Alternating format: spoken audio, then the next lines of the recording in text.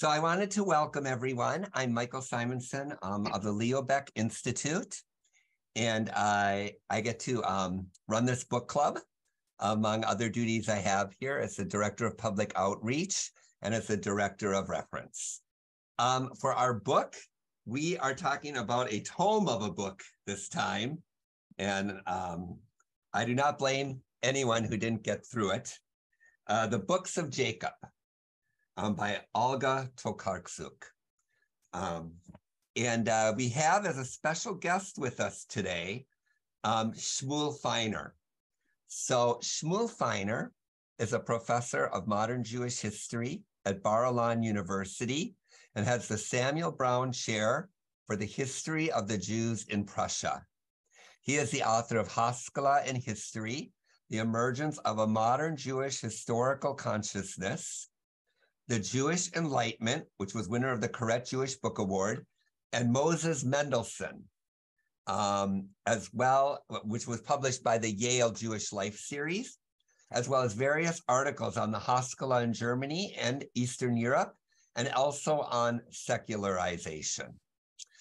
So I wanted to welcome you, Professor Feiner, today, and I'd be interested to hear, I think we all would, what background you can provide for us about this epic novel, which, as I think we probably all know, won the Nobel Prize in Literature and the Man Book International Prize, many other honors as well. So, Mr. Feiner, Professor Feiner, you could begin and just let me know when you are ready for me to continue. Thanks. Okay, thank you so much, Michael, for the introduction. I'm really happy to be here with you virtually for this LBI book club. And let me start with a personal experience. 4 years ago, I visited the city of Częstochowa, where my family used to live for many generations. This was a fascinating journey for me. I found the streets and the houses where my grandparents lived. In the cemetery, I found tombstones of remote family members. In the Jewish museum there, a very small but interesting Jewish museum in Częstochowa, I've learned how dynamic and pluralistic this community was at the eve of the Holocaust, how divided the community was culturally and politically between Orthodox and secular, between socialists and capitalists, Zionists and Polish patriots, Hasidim. Many Jewish newspapers were published in Hebrew, in Polish, and Yiddish. And I also learned about the ghetto of Częstochowa and about the Jewish rebellion there. And I learned that few of the family members also were among the fighters against the Nazis. Częstochowa is a city on the Warta River, a city that looks upward to the hill where the Jasna Gora monastery is.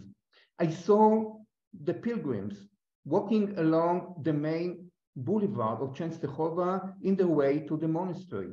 I saw the enthusiastic religious feeling when the icon, the picture of the Madonna was introduced to them, the Black Madonna, which is considered to be the protector of Poland. And I also imagined Jacob Frank walking on the walls of the castle. For him, it was officially a prison from 1760, but he made it a court, a Frankist court, and many visitors of his family and members of the sect arrived there. This was an unforgettable experience. The book of Olga Tokarczuk, which I've read in the Hebrew translation, which is a little bit shorter than the English, and a beautiful translation. And by the way, in the Hebrew translation, a few of the mistakes made by the author concerning a knowledge about the custom of Judaism, they were corrected. But reading the book provided me with another strong experience. reading the book, you can even touch Częstochowa of the years 1760, 1772. She's so much alive in the book. You can walk in the streets. You can smell the smells of the church, the incense of the church. You can taste the different food. When I read, for example, that Frank's servant was allowed to go to the city in order to bring in the chicken from the grocery shop of Shmuel of Częstochowa, I felt that maybe this Shmuel was one of my ancestors, that I'm called after him. And reading the book, you can enter the intimate sphere of the Frankish sect, and even you could experience the very heavy erotic climate that was described as the bedroom of Jacob Frank, who almost every night invited a different woman to his bed from those sisters who were totally loyal to him. Of course, a very disturbing experience. So this is the power of this special book, which is very enjoyable, brilliant. You can have this intimate experience, very close meeting with a strange world, mainly very dark world. You can feel, you can smell, you can taste, you can see. The book actually speaks to our senses. And like life itself, the universe of this book is full of contradictions. On the one hand, naked life of poverty, of sickness, of pain, suffering, persecutions, violence, sex, and death. And on the other hand, magic, big expectation, big beliefs, mysticism, dreams about the Messiah, and so on and so forth. But when the reader is an historian like me, he is also challenged. Because from the very first moment, Tokarczuk tells us that this is an historical novel. And although the book is relied upon many documents and many excellent research studies, she tells us that we should not distinguish between the historical reality and the fiction. That she also actually chosen fictional perspective, like the perspective of this interesting figure of Jente, Jacob Frank's grandmother, which she lives or dead. We are not sure. She's between life and death, and she took Jente in order to tell her story on the life of Jacob Frank.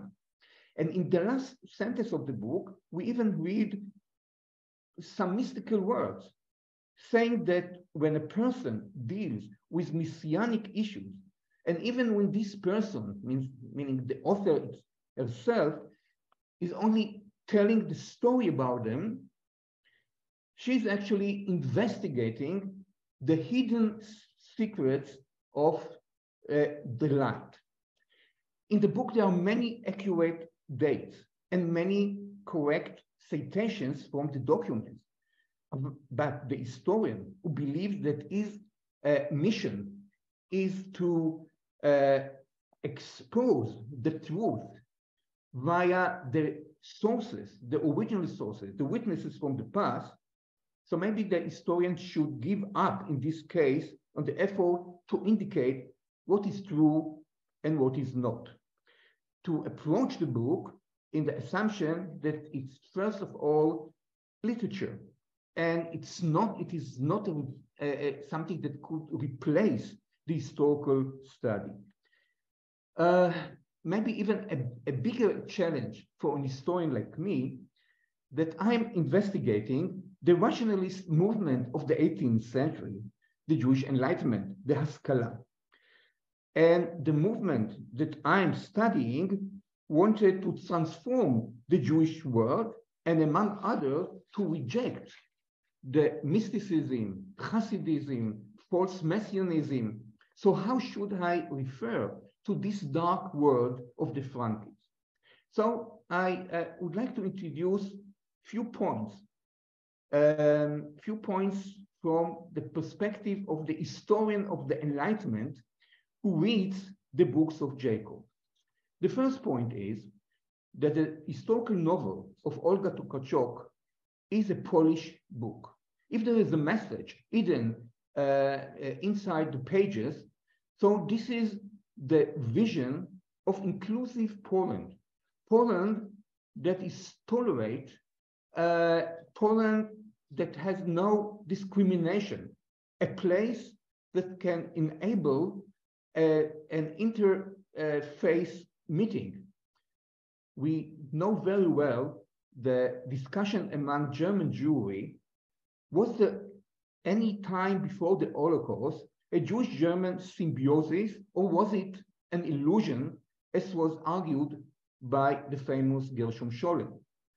So the author of the books of Jacob would like to show that a Jewish-Polish symbiosis was possible. She is very critical on old Poland. She's very critical on the nobility that didn't take any responsibility on the suffer in the state, the nobility which is responsible for the biggest historical disaster in Polish history, the partition of Poland among the three neighbors, Russia, Austria, and Prussia, in the three partitions of 1772, 1793, and 1795, until they lost their independence completely. When Częstochowa was occupied by the Russian, Olga Tokarczuk writes that for the Poles, this was the end of the world. But Poland, Tokarczuk says in the book, is not just the aristocracy, not just the nobility, not just the Schlachta and the magnates, but also the peasants, the Jews. They are also part of the Polish Republic. And some of the heroes, the protagonists of the book, are non-Jewish Poles. And especially, she wants us to know this priest, Benedict Chmielowski, the author of New Athens, as one who represents the Polish Enlightenment of the 18th century. So the message is Poland from a nationalist point of view, but also liberal and enlightened. And of course, it has a big meaning and significant meaning in Poland of our times. The second point is, we well know that the Frankist sect existed alongside the emergence of the Enlightenment, meaning that movement for religious revivalism, movements for religious enthusiasm and mystical movement like Hasidism and Sabbatianism existed side by side with the philosophy of the rationalist Enlightenment. So here's the criticism of Jacob Frank on the law of Moses, claiming that they are a burden and even a murder to the Jewish people. Is it a criticism of the Enlightenment? I believe that the book tried to show that this was the case. And Olga Tokarczuk does something more very interesting, again, for me as an historian of the Enlightenment. And I would like to draw your attention to the Dr. Asher Rubin, one of the Frankists who turned to be a maskil, and we meet him in the book in Vienna in 1784, where by the name of Asher Ascherbach. He knows European languages, he visits coffee houses, he reads newspapers and articles, he knows the Encyclopedia of Diderot, he reads Moses Mendelssohn, and he even knows the recent articles published by Immanuel Kant and Mendelssohn in one of the most important periodicals of the Berlin Enlightenment as an answer to the question, what is Enlightenment. Was ist Aufklärung? You may also so in the book that Ascherbach and his wife also believes in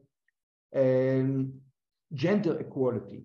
So by that, the book actually shows us that there is an alternative way in Judaism to the traditional and rabbinical Judaism that is depicted as frozen, and also an alternative to the radical and subversive Judaism introduced by Jacob Frank, and this is the way of the Haskalah.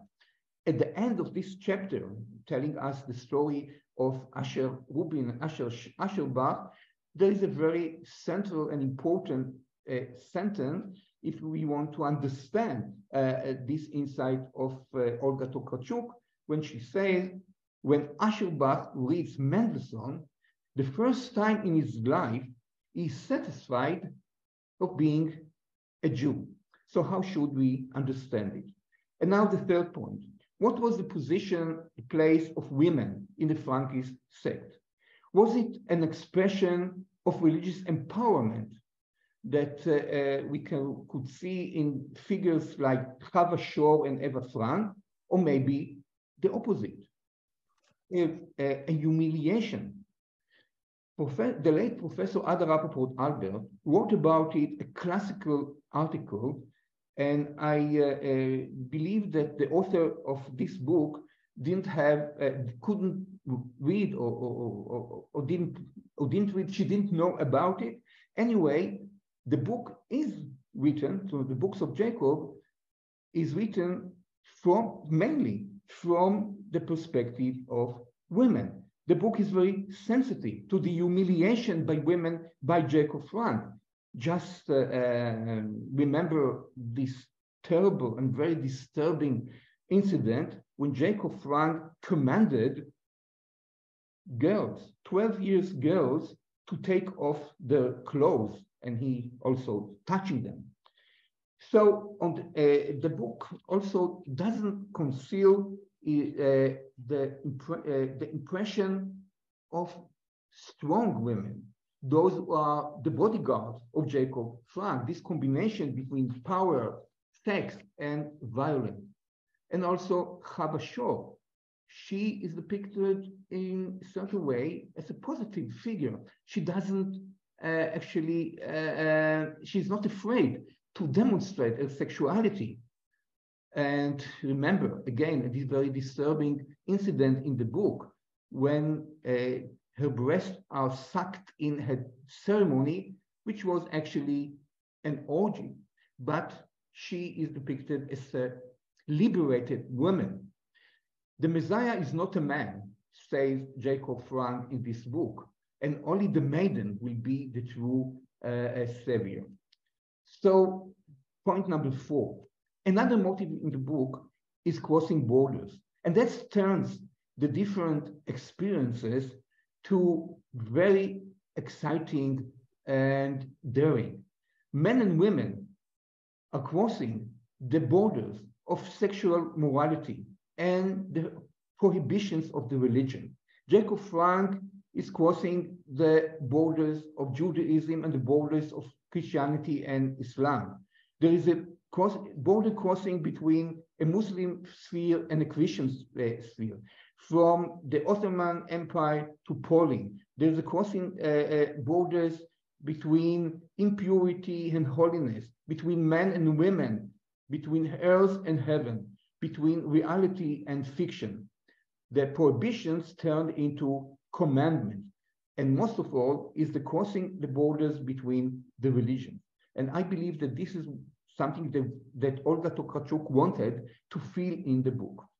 Point number 5. From inspecting the historical facts, again, I said at the very beginning that we maybe shouldn't do it. But anyway, sometimes there are misleading facts that we may should indicate. For example, in the book, Jacob Frank is telling the parable of the 3 wings, which we are very familiar with. They're coming from, this parable is coming from Nathan der Weise, a famous play and of Lessing. And what Jacob Franz does with this parable, with the help of the author, with Olga Tokarczuk, is very different from the original intention of Lessing. There are citations from the memoirs of Solomon Maimon that are given in the book by Nachman, the scholar who became a Frankist. And the last point that I find important to emphasize, there is no historical basis to the descriptions of Eva Frank as the lover of the Emperor Joseph II. Point number 6, although this is actually a Polish book, the author is very sensitive to the Jewish meaning of the Frankist sect. She understands, I think, correctly, the difficult challenge. Rabbi Chaim Rappaport, for example, in the book says, this time, our enemies are not a wild Cossacks who threaten our lives, but some people who are coming from our own society. This time, this is a kind of a fight between brothers, and this is a disaster. For example, in the theological dispute in Lviv in July 1757, when the Frankists argued the Jews are using the blood of Christian babies in order to bake their matzot for Pesach, Pinchas is jumping up from his place and advancing towards Moshe, the Frankist, and is crying, Moshe, what are you doing? You are contaminate your own nest. Moshe, we know each other. We studied in the same yeshiva. How can you do it to us? You know that this is a lie, that there is no truth in this blood libel. And the last point, but for me, as an historian of Jewish modernization, very important. The Frankist affair is a chapter in the origins of Jewish secularization. In my book on the origin of Jewish secularization, I dedicated a chapter to the Frankist affair. The men and women of the Sabbatian sect breached the wall of supervision by the halacha and the rabbinical elite, particularly in those places where the wall was at its height. The sequestration of the Shabbat, non-kosher food, chametz during Passover, breaking fast, incest, and idolatry. Libertine behavior, the passion for bodily pleasure, hedonism, and release from religious restrictions was justified by the claim that the transgressions have a secret religious meaning, and that by committing them, a person proves his absolute loyalty to the sect. Many sources confirm the picture of the libertine lifestyle of this sect. But what came first, and what gained the upper hand in this dissolute situation of the Frankist sect? Was it adherence to the paradoxical idea of turning sin into a mitzvah, derived from the radical Sabbatian doctrine of mitzvah abba be'avera? That was the motivation for permissive behavior and overstepping the boundaries of religion and morality? Or was it the possibility to satisfy the desire for the pleasures and freedom of the body under the pretext of fulfilling a mitzvah? When men and women in the Frankist sect seduced one another and formed relationships based on forbidden acts, they used religious reasons. Sexual permissiveness was presented as a fulfillment of religious commandment. The Frankist sect liberated the body in the name of an alternative religious consciousness, of an already redeemed world, but it was also blatantly defiant against prohibition and rabbinical supervision. From this standpoint, it was an expression of revolt against religion and a part of the contemporary radical trend of liberation the body. Jacob Frank persuaded his followers to cast off all inhibitions, to desecrate everything holy, to violate prohibition. Gershom Scholem, that I've mentioned before, wrote about him the following: Jacob Frank will always be remembered as one of the most frightening phenomena in the whole of Jewish history. A religious leader whether for purely self-interested motives or otherwise, was in all actions a truly corrupt and degenerate individual, a powerful and tyrannical soul living in the middle of the 18th century and yet immersed entirely in a mythological world. Out of the idea of Sabbatianism, Frank was able to weave a complete myth of religious nihilism. This is a citation from Gershom Scholem. And radical sexual license that he permitted himself with women, his insistence on obedience, his domineering approach, and his hints about intimidation, humiliation, and violence mark Frank as a sadist, not merely in the metaphorical sense of the word. He was to a great extent the Jewish version of the notorious French aristocrat, the Marquis Francois de Sade, the infamous libertine of 18th century Europe. In his personal life and his radical writings, de Sade was the definitive prophet of personal freedom and total abandonment of all the shackles and prohibitions of society, religion, and morality. De Sade and Frank lived in the same generation. There were only 14 years between the two.